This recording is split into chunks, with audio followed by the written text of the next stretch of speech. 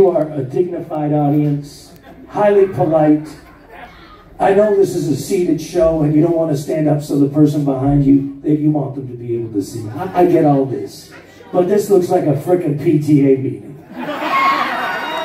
I mean, I understand you got to sit down at some point, but for the next 3 minutes and 12 seconds, everybody stand your asses up and party! And when I say bang, bang, bang, giddy up, bang, bang, you say bang, bang, bang, giddy up, bang, bang!